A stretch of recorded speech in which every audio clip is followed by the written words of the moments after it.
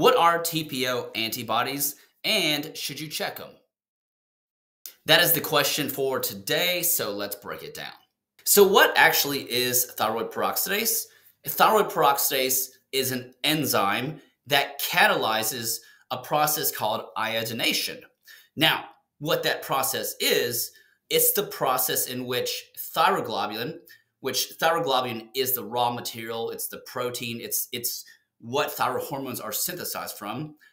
TPO catalyzes that process in which iodine is incorporated into thyroglobulin. And what this process does is it produces the thyroid hormones T3, T4. To put it simply, thyroid peroxidase enzyme stimulates the synthesis of thyroid hormones. So this brings us to the question, what are TPO antibodies?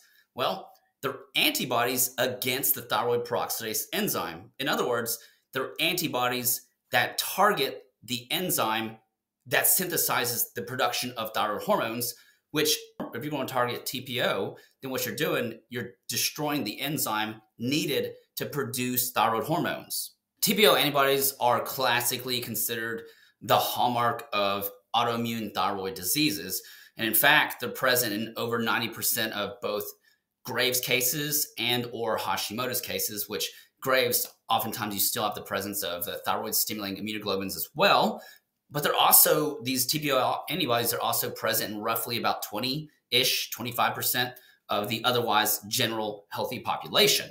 What this means to you is that if you do in fact have positive serum values for TPO antibodies, then you should fully be worked up to rule in and or rule out possible autoimmune thyroid disease, particularly Hashimoto's, because it tends to be the gold standard for diagnosing Hashimoto's. Yeah, I had to cut it short from the office and finish this up at home. Just got done working out. But last thing I want to say is, if you are in fact positive for TPO antibodies, it would behoove you, actually would behoove anybody in your family, especially first degree relatives, especially if they're female, whether mother, sister, daughter, to also get screened for TPO antibodies, because there's over 50% genetic involvement. So if you have it, you can darn near almost bet that somebody in your family will have it, especially if they're female.